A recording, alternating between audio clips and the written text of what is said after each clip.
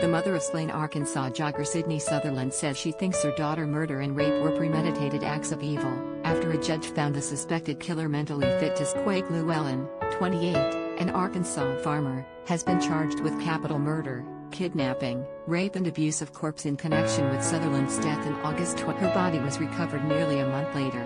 Last week, a forensic psychologist submitted a report stating that Llewellyn did not lack the capacity to appreciate the criminality of his conduct, clearing the way for his being declared fit for trial. Share this article. Share Sutherland's mother, Maggie Sutherland, weighed in on the case in a recent episode of Fox Nation's Crime Stories with Nancy Grace, saying that she was still struggling to come to terms with what had happened to her. Llewellyn told police and mental health experts that he was driving along the Jackson County Road 41 South on August 19 when he noticed Sutherland walking along a gravel. He initially drove past the woman, but then turned his truck around and struck her, according to court documents obtained by the Arkansas Democrat-Gazette. He then allegedly admitted to loading Sutherland's body onto his bed of truck and driving her to a deserted road. Police said Llewellyn said he dug a hole, stripped off Sydney's clothes and tried messing with her a bit, which they say was. He then buried her body.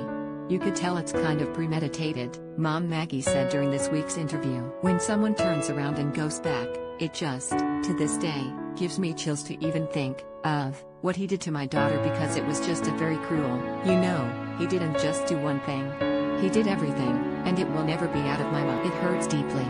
During his psychiatric evaluation, Llewellyn revealed that he resumed his work immediately after the killing and spent several hours checking wells before he returned home, ate dinner, and he just tried to forget about it. The psychologist wrote. Maggie Sutherland accused Llewellyn, whom she knew from living in the same community, of faking mental illness to avoid being held accountable for her daughter's death, saying, he knew what he. Maggie previously said she feels Llewellyn, whom she described as a monster, is deserving of the death penalty and hopes he gets that sentence during his trial. She was reported missing after failing to return to the home she shared with her boyfriend of 4 years, Alex Nicholson. Police found her body 2 days later following a wide search operation using K9 units and helicopter crew. They had previously located her iPhone about a quarter-mile from her home. Authorities identified Llewellyn as a suspect after using data from his own cell phone that put him in the vicinity of where Sutherland's phone was found. Llewellyn and Sutherland were known to each other, but the nature of their relationship remained. He was arrested August 21, 2020 and is being held without bond at the Randolph County